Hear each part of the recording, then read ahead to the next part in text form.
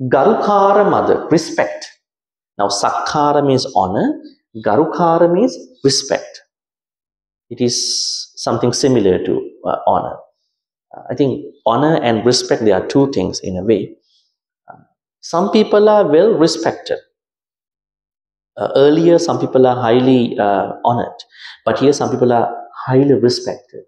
Just because you are highly respected, do not condemn other people. Also, do not misuse your respect. Some people can misuse their respect, isn't it? When you are highly respected, you might probably misuse that respect from other people.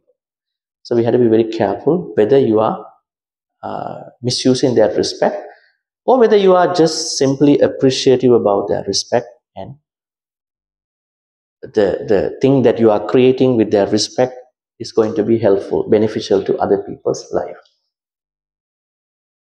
Let's think about the Buddha's life, because we just passed the Vesak day, right? I hope that you spend your Vesak day really well, not just offering things to the Buddha, but also trying to pledge to the Buddha that we are going to follow the Buddha's path. I think you know that story, right? Bhante Dhammarama story. Bhante Dhammarama. There was a monk called Bhante Dhammarama.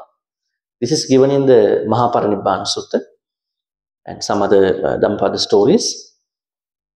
When the Buddha said that I would pass away in 3 months, there was one monk called Dhammarama who was not, to other monks, not very much worrying about Buddha's upcoming passing away. They were unenlightened monks. So they told the Buddha, there is a monk who is not worried about your passing away. The Buddha knows what is going on, but to them they don't know. And then the Buddha asked him to come. So they sent a message to him. The Buddha is calling you. He came in. And then the Buddha asked, do you have anything to say about their comment?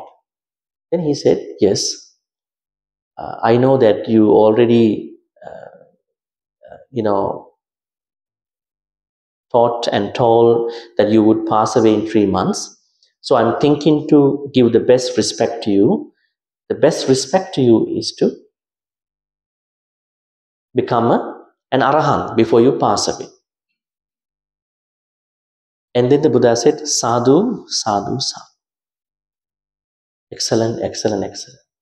And then he added on to that statement that those people who are only offering me flowers, garlands, chopsticks, water, food, don't misunderstand, who are only giving me these things are not truly following, truly respecting me, respect. But those of them who are offering at the same time, more importantly, trying to follow what I found out throughout many samsaric life, practice the Noble Eightfold Path, thereby attaining Nibbana, are the ones who are respecting me in the best way. Right? That is what the Buddha said. We should not end up only by offering things to, because he doesn't need these things. He doesn't need any of these things. This is our respect. What he wanted us to do is that someone is going to benefit from my endeavors that I went through for many samsaric life.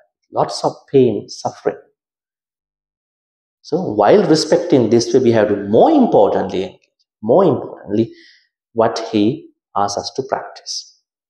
So he never became intoxicated with the respect. So we have to learn that.